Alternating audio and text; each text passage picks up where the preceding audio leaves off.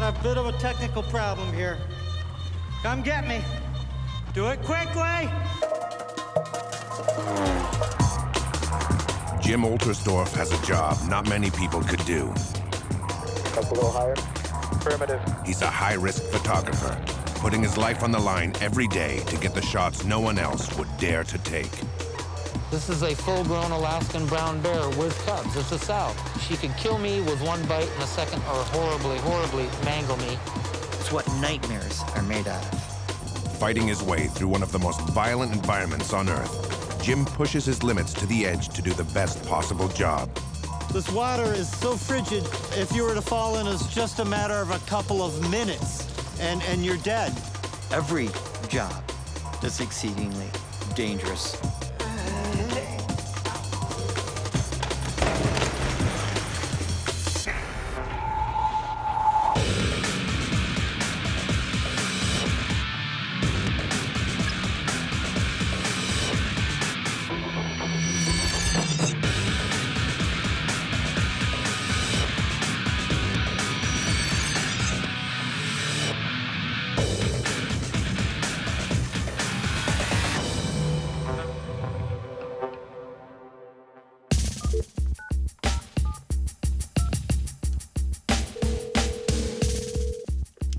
Gary. Hey, Gary, this is Jim Oltersdorf. Hey, Jim, how are you? Hey, I'm doing fine, buddy. Hey, listen, I got your email, and I appreciate you getting back with me on all of this. High-risk photographer Jim Oltersdorf just landed a contract from a large American corporation. How would you like to coordinate this, then? What works for you best? I don't know, how much time have you got? They want photographs of Alaskan brown bears, one of the world's most fearsome and dangerous predators. Okay, bye-bye. There are over 35,000 brown bears in Alaska, and all of them are dangerous. In the past 20 years, there have been over 250 bear attacks in the state. Over 50 people have been killed. Brown bears are twice as big as the more common black bears, and 20 times more dangerous. In Alaska, the brown bear is the ultimate predator. To make things worse, these killers live in one of the most violent atmospheres on Earth. For Jim, just getting to where the bears are will be treacherous. And once he's there, Jim will be face to face with one of nature's most fierce killing machines.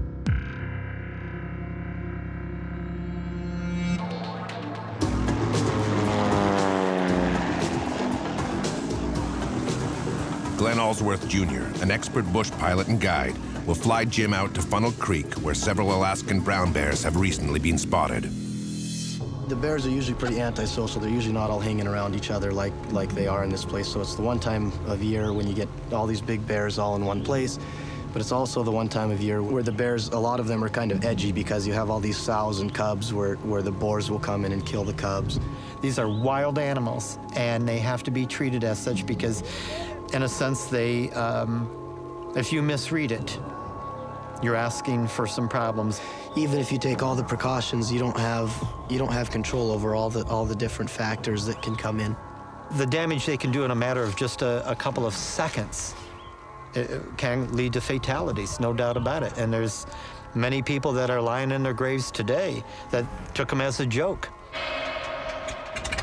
Getting up close and personal with wild bears will be very dangerous for Jim.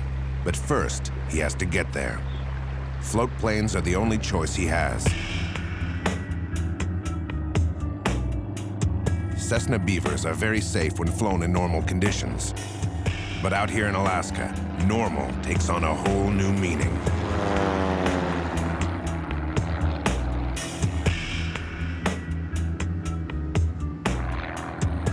There are no weather stations anywhere near Funnel Creek, Jim's destination. These winds are picking up down here off of the lake. You see how the waves are moving. The planes are flying 160 miles into the wilderness, through mountain passes and over glacial waters. Yet in Alaska's uncertain environment, the weather can change on a dime.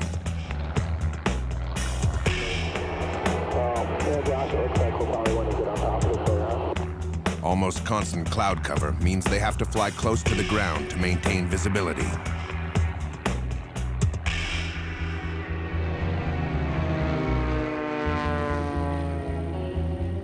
Okay, we're good. If anything goes wrong, the pilot won't have more than a few seconds to react before the plane crashes to the ground. Okay, we're coming in for a landing here on this lake where all these bears are. And it's a real tricky landing. Time to time, we got to get these winds right. As you see, there's a huge amount of bear population out here. I probably counted at least 50 bears just then. Wow, that was pretty exciting. Thanks. Jim is met by professional guide Jeff Duck. He will be everyone's bodyguard for the next day. Couldn't get it any better. What do you think? Perfect. I like it. Let's go find some bears. For this assignment, Jim chose to go to Funnel Creek, out in the middle of Katmai National Park. At this time of year, Funnel Creek is oversaturated with sockeye salmon coming back from the Pacific Ocean to spawn in their natural stream. It is one of nature's most spectacular phenomenons, watching salmon swim upstream as tons of gallons of rushing glacial water push against them.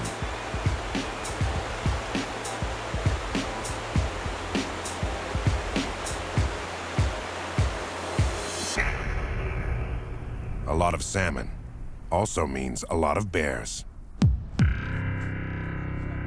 Professional guide Jeff Duck has been scouting the area for a few days. What he saw makes everyone nervous. The Alaskan brown bears are everywhere. They are big and they are hungry. What we're gonna do is just stay in a group and keep our eyes open, keep looking around 360 degrees. Also along for the ride is Jim's assistant and fiancée, Lisa Perzacino. She trusts Jim with her life, but she knows this is dangerous. What scares me the most is things that could happen that are beyond our control or his control. It's a very potentially fatal environment. It's very harsh, it's very hostile. You know, you can walk in right on these bears, and that's the one thing that you have to be really careful, because he might be laying down up there. He's sleeping. And about the last thing you want to do is take that bear and wake him up and surprise him. Bears are not social animals, and too many of their own makes these creatures edgy. Nobody wants to deal with bad-tempered Alaskan brown bears. Here we have a sow and a Oh boy, cub look over at here. She's only got one cub, and you can tell that's a smaller bear. That's a 500-pound bear or so. A mature boar will go between 750 to 1,200 pounds. And they'll outrun the fastest Olympian. They have a speed capable up to a 30-mile-an-hour burst. From that distance there, they could outrun a horse. It's unbelievable. Something of that size can come at you with the speed of lightning, and before you even recognize what's going on, you're in his jaws. He will tear you apart and you will be gone. It's what nightmares are made out of. But that certainly won't stop Jim Oltersdorf. He will go right to the limit to get the best possible pictures. Absolutely incredible. This is as close as we're gonna get, Jim.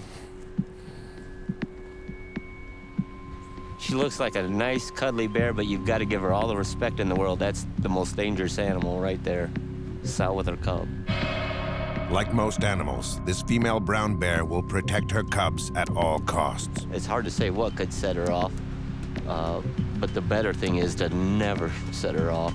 If that sow decided that Jim and the crew were a menace to her cub, she would charge the group at full speed. That is a big sow up there. Reflexes would send everyone running for their lives, and that could be a fatal mistake. Never run from a bear. Many of them will make a mock attack. They'll make a charge at you. Oh, it'll take nerves of steel to stand there.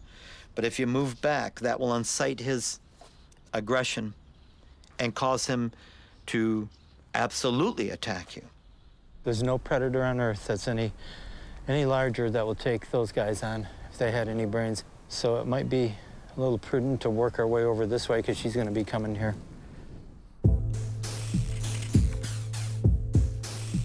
That female Alaskan brown bear and her cub are not alone.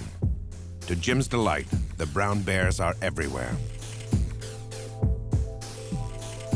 Although their name doesn't strike fear in one's heart as much as grizzlies or Kodiak bears, they are the same animal. The difference is purely geographical. Alaskan brown bears live within 200 miles of the coastline, while grizzlies live inland. Since the Alaskan brown bear get to eat a great deal of salmon, they are actually bigger than most grizzlies. As for Kodiak bears, they are simply Alaskan brown bears that live on Kodiak Island. That's a big boy down there. Oh, look at this one. Jim just hit the jackpot. Right off those bluffs, several bears are feasting on salmon.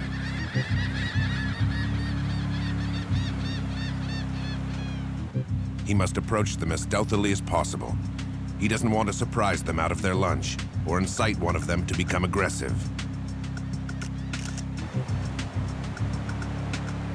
Among the feeding bears is a sow trying to feed her cubs. She could become very agitated if Jim invades her space. She looks really unsure if she wants to leave those cubs alone down there.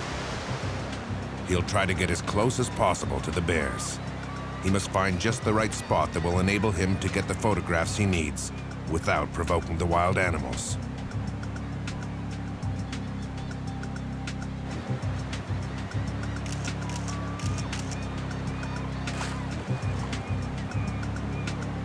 These bears are absolutely unbelievable. This footage I'm getting here is extraordinary.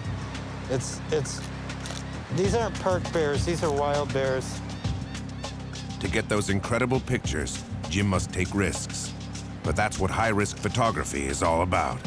To go to the edge and to peer over is an extraordinary experience that absolutely makes me as alive and vibrant as I ever could be. It's extraordinary.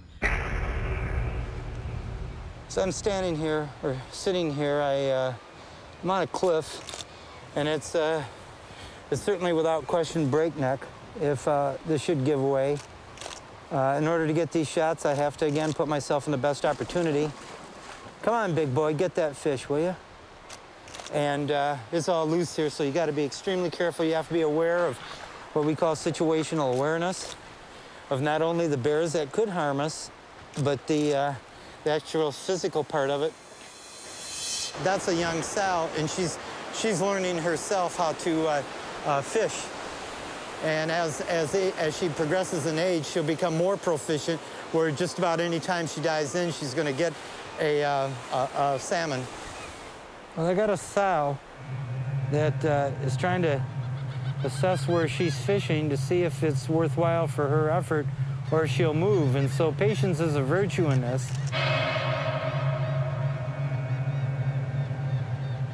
I like to get the teeth into the fish. I like that drama of the successful meal gathering, you might say. So what we want to do is catch it just like what she's doing right now. She's coming in, nice splash, miss the fish. I love color. I've shot color all of my life. It's a vibrancy of our earth. And I like to, in my imagery, draw the scent of the surroundings. I want that vicarious experience visually to be brought to those people. Kind of an irony of things. I want them to be lured by what I do, to bring them in. Maybe to say, oh, I wouldn't want to do that, but I sure felt the hairs on the back of my neck stand up when I saw Oltersdorf standing on the edge of that cliff with maybe that much of his foot hanging off of it. Jim often has to push himself to the limit of his physical and mental abilities. If anything goes wrong, experience is his best ally. It's not luck that pulls you through. It's you thinking your way through in microseconds, because those decisions will yield whether you live or die. If, of course, you miscalculate, you're not going to come home. Now, this bear that I'm shooting, the nice thing about his behavior is he's in this brush, and you could walk 5 yards from him and you'd never see him. You never want to go into those areas like that. You'll just see a tuft of fur, and then you're a dead man. That bear will attack you as stealthy as a cat stalks a mouse. You'll never hear him, you'll never see him until the last second when he comes charging out of that woods at you. When he makes that attack on you, especially with an Alaskan brown bear, one of the things you have to understand is why is he making that attack? And if he's viewing you as a food source, you have to fight him. Jim has got both feet planted in loose rocks inches from the edge of a ravine. If he falls down, he may very well kill himself instantly. That is, if he's lucky. Because if he does fall, he'll fall right at the foot of a sow and her 2 cubs. Jim would be ripped to pieces by the protective mother. Even the cubs would take a bite. I can see the claws on this animal. And these claws, without question, as I fire on them, and I'm only shooting a foot right now, are absolutely devastating to anything that comes within its grasp. I wouldn't go any closer because then I'm pushing a limit on this bear. And that's the difference between being a professional and being an amateur. And my knowledge says that you don't want to get any closer because she will attack. She'd come on to me without a problem with those cubs. There's not too many people in the world that get that close to those cubs and a sow in a wild environment like this. She'd clamber up right here in a matter of just a couple seconds. No more than 2 seconds, she'd be on me. The likelihood of me being able to produce my weapon that I'm carrying on my side here and drawing fire on her would be pretty well removed because it just happens too quickly. And she'd maul me. She'd bite me, and I would suppress my behavior where I'd just stop any kind of movement. And in other words, I'm going to convince her, if I did get attacked, that she's neutralized me. So that threat now is eliminated, and she'd simply walk away from me. There we go. Okay, there we go. This is the most dangerous situation that one can place themselves in on planet Earth as far as a giant Alaskan brown bear in the wilds with her cubs. And in essence, I'm kind of in between them. I don't particularly like that, but it's better that I just stay here and not move. Going to those extremes is risky enough, but Jim also has to concentrate on taking great photos. Well, that's the double whammy. I think that's what separates the boys from the men. I have to have that situational awareness of my surroundings because these animals may come in and attack me. I might fall off the cliff because I've been so sighted in with my camera. I'm looking down this tube. I don't have peripheral vision. It's very narrow. So I have to rely on my hearing, even sometimes my smell. It's like 2 different books that you're trying to read at the same time. And sometimes it becomes very complex. I feel both my eyes are like a chameleon going in different directions. I have to be the best out there. When I'm doing the front covers of these magazines or books or taking and creating imagery that is going to symbolize a multi-million-dollar company, there's no doubt that pressure is there.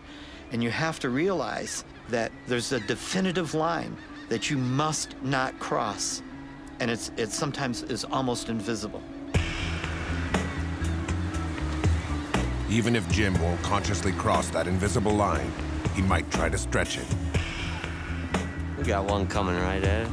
The pictures from the top of the bluff were very good, but Jim wants some eye-level action photos of these bears. These are just young boys. Yeah, but we got no way out, though. Every bear has cubs here. I know it. That's a big one down there. You mean the one on the left? Yeah.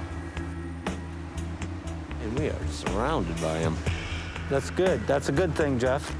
That's Yep. what we came here for. Yep. I'm glad you got some bears today. He managed to convince professional guide Jeff Duck to accompany him down into the water. They basically will be walking right into the bears' buffet table. I want to get out of here as quick as I can. Oh, Jeff, these are beautiful pictures. You know, you wait a lifetime for these kind of opportunities. Even though he's an experienced outdoorsman and hunter, Jeff is still nervous. Oh, hey, hang on a minute. Let's see what the sow's doing. In his mind, they crossed that invisible line between safe and sorry.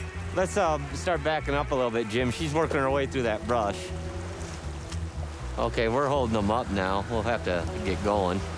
They want to get up here again, I think. Why don't we go give them a little room? Do this quick, Jim. Well, we're blocked from the other group, though. Bears normally don't attack groups of people because they find them more intimidating. But two lone men trekking through a salmon-filled stream might be a different story. Yeah, that one, the little one I don't mind. It's the big sow there. That one right there, that's a beautiful bear. I want to get a shot of him. Hang on. And right now, they've got 6 Alaskan brown bears coming right at them. Those other 3 are going to push him up here. Yep. I'm scared all the time when I'm up there. If I didn't, that's the day I probably or should quit. They look much bigger down there, don't they? They do. Woo! They do. Man. At the end of the day, I swear, Jeff, these packs weigh about 750 pounds each.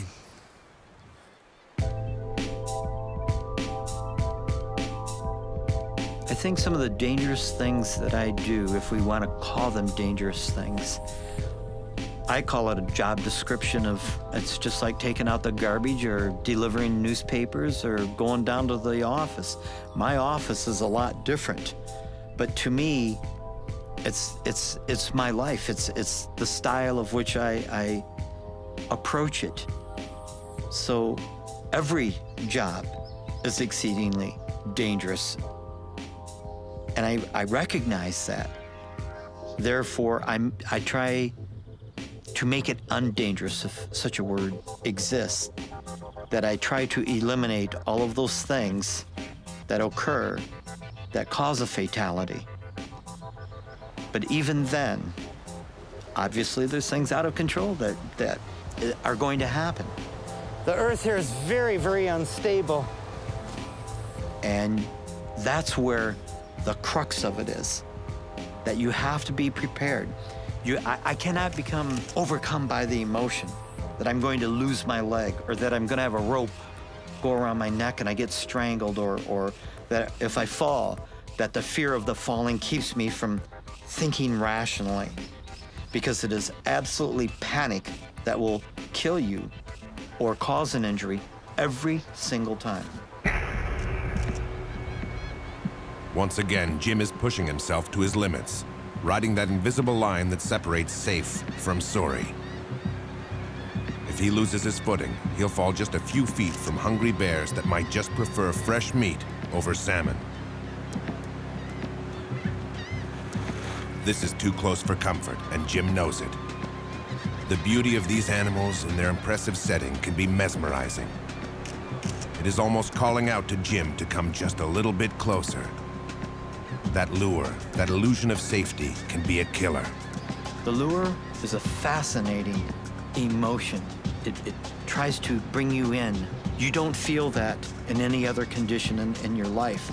So it just starts to, almost like a fish hook on a line, draw you in farther and farther until maybe you're past a couple of these windows that you didn't perceive. And then when you realize that you're past them, the door closes. Jim and his crew just started walking along the edge of the ravine when a large bear appeared out of nowhere. It was sleeping in the tall grass when Jeff Duck stumbled upon it. It's a big game of chess trying to dodge all these bears. Yeah. What's going around, Mr. Bear? Jeff backed up, letting the bear know that it is superior. Jeff's 12-gauge shotgun is loaded with a rubber bullet in the chamber and deer slugs in the magazine. The rubber bullet would not kill the bear. It would only sting it and hopefully send it running away. You always keep your eyes open in this tall grass. They just appear out of nowhere in here. It's amazing a 700-pound animal like that can hide in nowhere. And of course, high-risk photographer Jim Oltersdorf wants a photo of that bear. Okay, we'll stop. The pictures I've taken in my life are countless, but when you get that one You've earned it. You sweated, you bled for it. You've trained for it. Not only creatively, but you've trained in your heart for it and in your mind to get you into that environment. That's where the greatest fruits are. There's two sleeping right down there. The wild beauty of the Alaskan landscape makes a jaw-dropping backdrop for Jim's photography. A single click from Jim's camera over 100 yards away is enough to wake the sleeping bears. You got to be careful here because you can get fixated on these animals because they're so close in proximity, and without you knowing it, another bear can come up behind and sneak right up. If he's a rogue bear, he's going to take you out. He'll attack you. He'll look at you as a food source. These guys here, if they're pressed and they're pressured, even though they're young bears, they still have a very capable defense. They will attack you if you press it. Just photographically, it's just really, really cool. They will walk on this kind of ground, and they're absolutely soundless. You will not hear any noise emitted from their padded feet. You may hear the click of their claws, which can probably be about this long on some of the more mature bears, and they'll stand upwards of in the excess of 10 feet tall. For Jim Oltersdorf, the bear shoot is a complete success. He got several hundred beautiful pictures that his clients will love, and more importantly, no one got hurt. What an incredible day. Time to go back home and get ready for the next assignment. It's going to be a long week for Jim. He's got several assignments that will make the bear shoot look like a walk in the park. We got a bit of a technical problem here. Come get me. Do it quickly.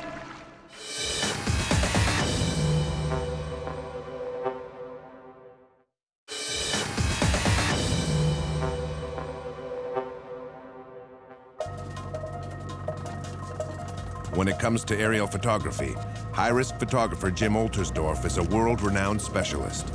All right. He has taken pictures for almost every aviation magazine in the country.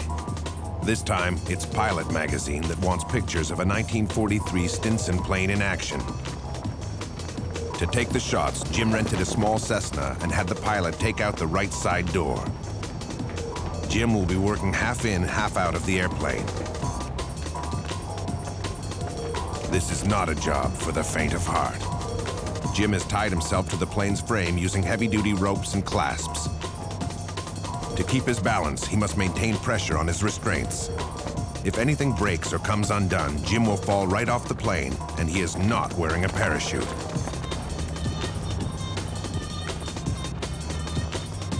The bright, flashy yellow and purple suit is to give rescuers a better chance to find his body.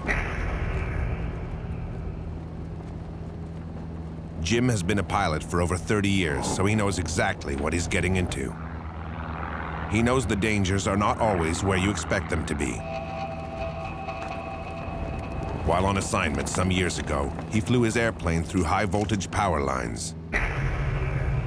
They were 27,000 volts, and it was a blinding flash of light and a sound that only dead men hear.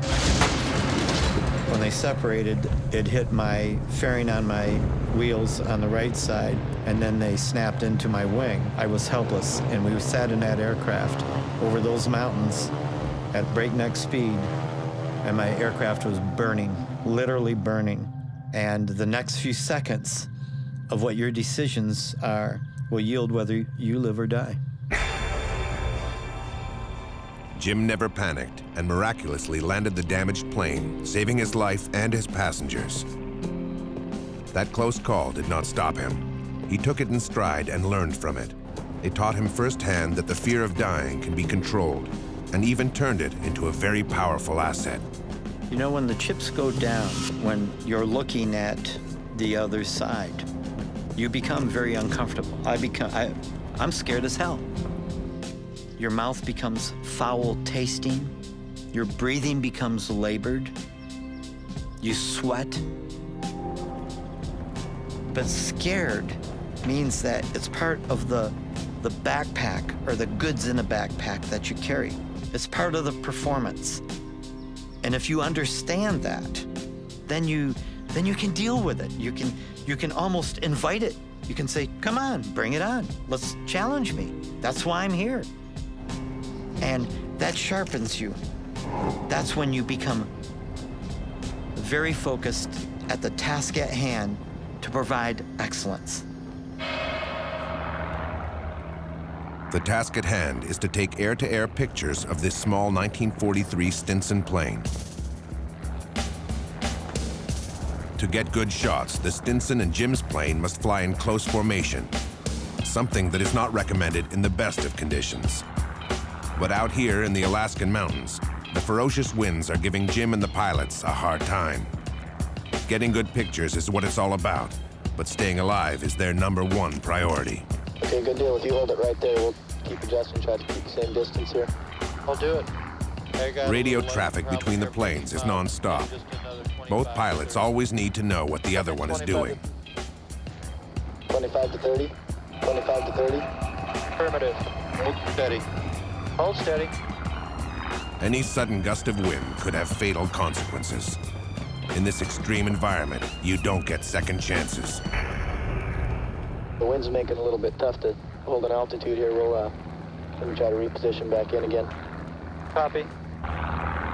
They constantly have to adjust their altitude, trying to find smoother air, but also to give the high-risk photographer better angles for his imagery.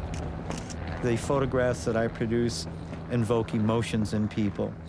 And many times, especially for an example, in shooting this type of imagery, when I'm hanging out of an aircraft, and maybe I'm shooting a vintage aircraft, when that gets published and millions of people around the world see that, I'll get phone calls and I'll get emails from people, pilots who had, back in 1940, had flown airplanes like that.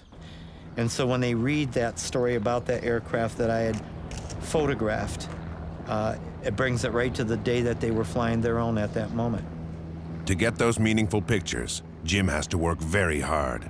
I work in the most violent of atmospheres in the entire world. I'm buffeted. I'm attacked by 200-mile-an-hour winds. Enemy's got good light on him, too.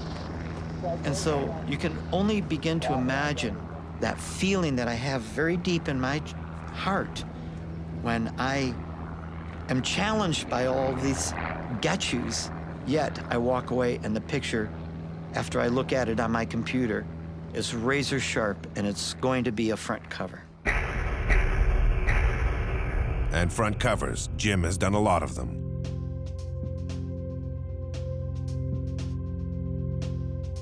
He started his career almost 30 years ago in LA, shooting high fashion and glamour photography. He quickly built a solid reputation that landed him some fabulous contracts. Single and good-looking, Jim had it all, or so it seemed. It was exciting. It was flirting with danger in a sense. Beautiful women, exotic locations, Rolls Royces, limousines. But I always felt empty at the end of the day. Made good money doing it, but there was something that wasn't feeding my heart. It wasn't touching me. One day, he packed his things and left for Montana. No one could comprehend why he left such a seemingly perfect life. You answer to your heart. There's no other way of saying it. And so I realized that I was at my happiest shooting trout in a stream. Jim quickly realized that he worked best in difficult, more challenging environments, shooting pictures where other people wouldn't even think of taking a camera. Today, Jim is one of the world's most respected high-risk photographers. Don't do the mundane. Go to the extraordinary. Seize the greatest opportunity. And all of the while, enjoy it, because then you become exuberant about your work. You become energetic, and that will show in imagery that you create.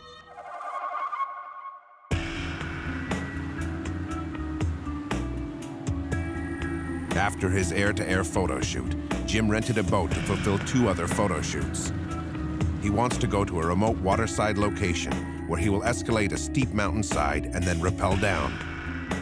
Hanging 100 feet over the frigid water, Jim will take photos of the astonishing landscape. But first, he'll use the boat to get as close as possible to the Holgate Glacier. He wants to get eye-level shots of it. Those photographs will go in Jim's photo bank and will be offered to anyone who might need them. Those waters are saturated with icebergs of all shapes and sizes. From smaller ones the size of a basketball to larger ones that can weigh several tons. They are a captain's worst nightmare. A lot of accidents. People wreck the bottom of their boats. They hit the ice too hard. Sam Bullion is focused on those floating chunks of ice, doing all he can to steer clear of them.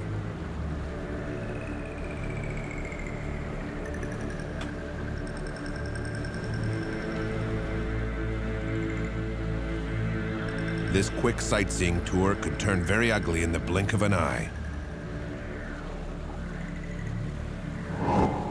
The small inflatable lifeboat the ship is carrying is not large enough to hold everyone on board. We could have a small-scale Titanic-like event right here. In Alaska, cold water immersion is the second leading cause of death. But Jim won't settle for long shots of the glacier. He's always looking for different perspectives, for images that no one else will get. Pretty soon you'll be able to hear the ice calving. The captain of the boat has found an iceberg-free channel and is navigating closer and closer to that breathtaking ice wall. What looked from a few miles away to be no more than a slowly rising pile of snow is actually an ice wall several hundred feet high. It is one of the most spectacular landscapes anyone could see.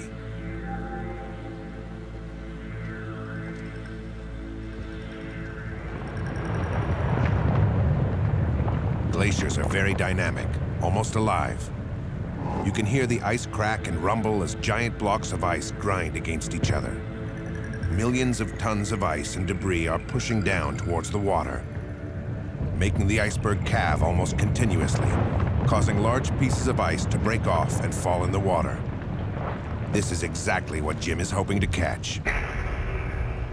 I'm waiting for one to be spectacular where it will just fall right off and into the water and get this.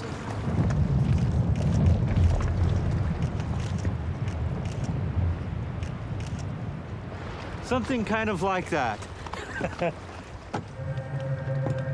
Captain Sam Bullion has done a fine job. The boat is getting closer and closer to the glacier. The breathtaking scenery is grandiose. If a large piece of ice was to calve, something that happens on an almost daily basis, it would create a tsunami that this boat is not equipped to ride. That wave could be 30 feet in the air and just come right over and turn the boat right over. This is very dangerous to do something like this.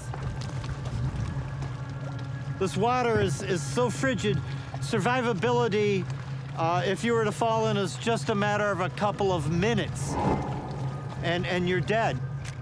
Just balancing yourself on a boat like this right on the edge, you get one wave, you hit an iceberg here, you're going to lose your camera, all your gear, and you could lose your life doing this. But that's the way you get these kinds of pictures. You have to go to that edge. You have to take that risk.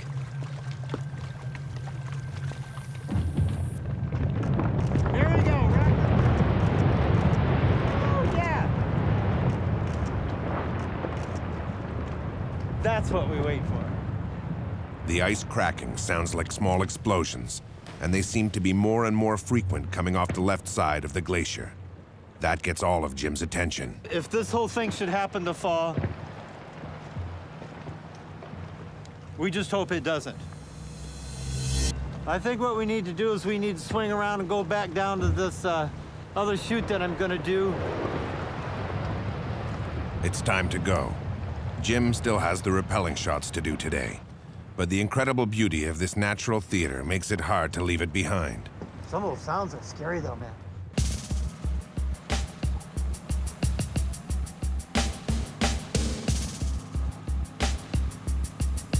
Moving away from the Holgate Glacier, Jim will take a few minutes in the underdeck to mentally prepare himself. He knows that his next photo shoot is going to be one of the toughest he's ever done. Jim scouted this place a few weeks ago. He wants to climb on top of this mountain and rappel down right over the opening in the rocks. He believes he'll get a unique perspective by shooting photos through the hole in that rock formation. I think I want to go right into that cove and then work up all the way up through there. It's going to be a pretty good climb. All right, we're rocking and rolling, boys and girls. I've been accused of insanity, complete nuts, crazy, you name it. You have a death wish, that's the biggest one that comes up. I'll be hanging from that rope probably a good 20 minutes or so. The irony is we all have a life wish. People like myself, we participate. There's an old saying that I absolutely love that strikes me dear to my heart, and it is, "For I would rather live a day as a lion than a century as a lamb." Certainly applies. The lion in Jim Oltersdorf is about to climb what few people would even attempt. The first 50 feet or so is all granite wall. It's an almost vertical climb that offers very few solid handholds. And keep in mind that Jim is carrying his equipment on his back. His backpack carries roughly the same weight as a fully loaded golf bag. The rock quickly gives way to dense and thick underbrush and loose soil. Jim has to fight for a secure hold through every single inch of this vertical climb. What started out as a tough climb quickly degenerates into a battle for survival. I can't traverse this.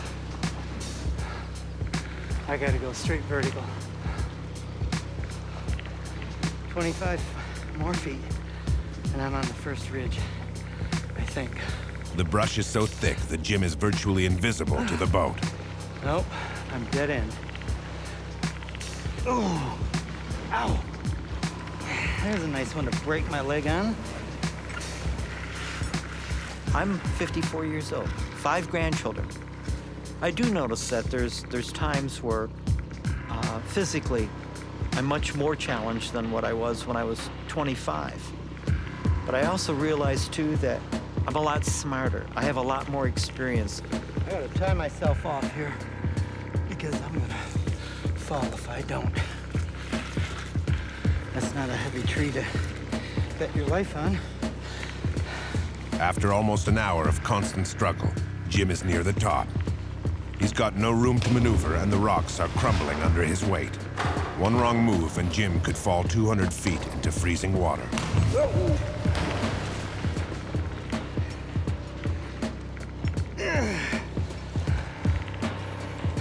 Oh, I love freehand. But not this high.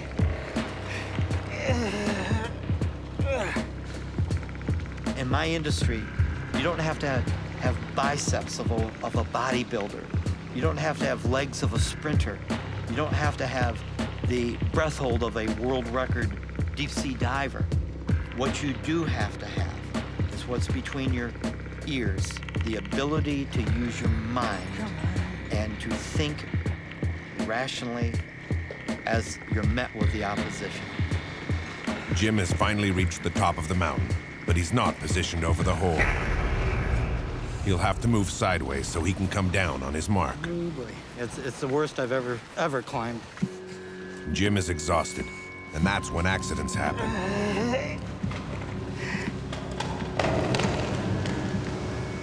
That falling debris is a very realistic reminder of what could happen to him if he lets his guard down. You can get killed in a millisecond. And when it will happen is when you think that you've gotten on top. Almost 2 hours after he started his climb, Jim manages to position his rope where he wants to rappel down. The hard part seems to be over, so this is where the fun should start. But problems often arise when you least expect them. As he starts his descent, only seconds away from pulling out his camera and reaping the rewards of all his efforts, something goes terribly wrong. Okay, I'm not gonna get the shot. You're gonna have to come down and get me, boys. We got a bit of a technical problem here. Hanging 60 feet above the rocks and freezing water, fatigue sets in for Jim, causing both of his hands to cramp up. Come get me. He is not using climbing equipment that would allow him to let go of the rope. If he does let go, he'll fall straight down. Do it quickly! The water is freezing cold. It would instantly knock the breath out of him. Unable to use his cramped-up arms and hands and weighted down by his photographic equipment, Jim would sink like a rock. Quickly!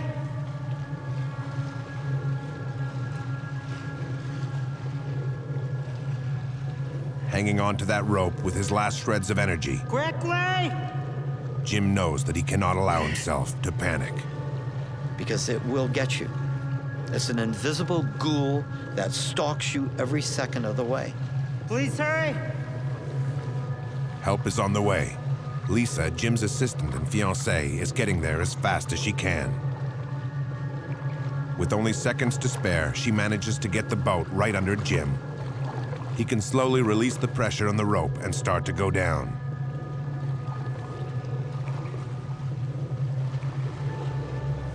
Had a malfunction. Get right under me.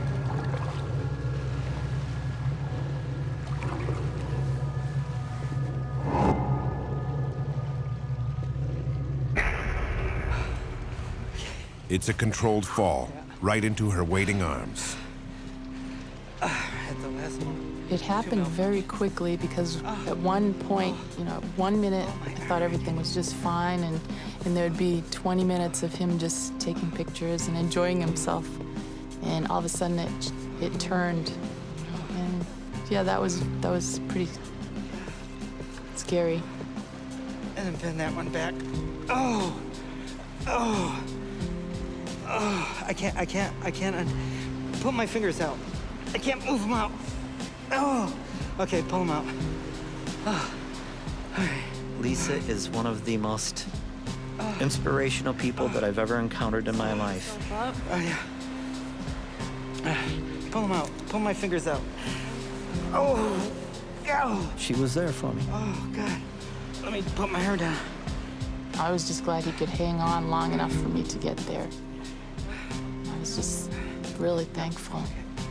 It was just a stressful time, I guess, and just an emotional. I had a couple things go wrong on me right as I went off. Really? Yeah. Oh, look at my hands. Oh, bend my fingers back out, will you?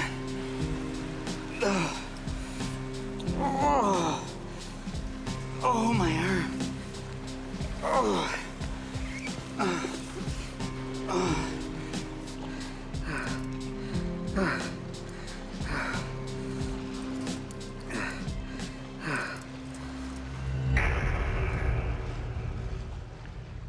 After going through hell, Jim finally gets back in the boat, shaken but safe and sound. 13 things went wrong right at the very last part. It's extremely frustrating. My fingers they just cramped right up, both of them. I couldn't even open them. I couldn't do anything with them. If you gain it all, then it's not high risk. There's always that element, no matter what I'm doing, it's elusive. You all right? Yeah. You all right? Yeah, of course I'm right.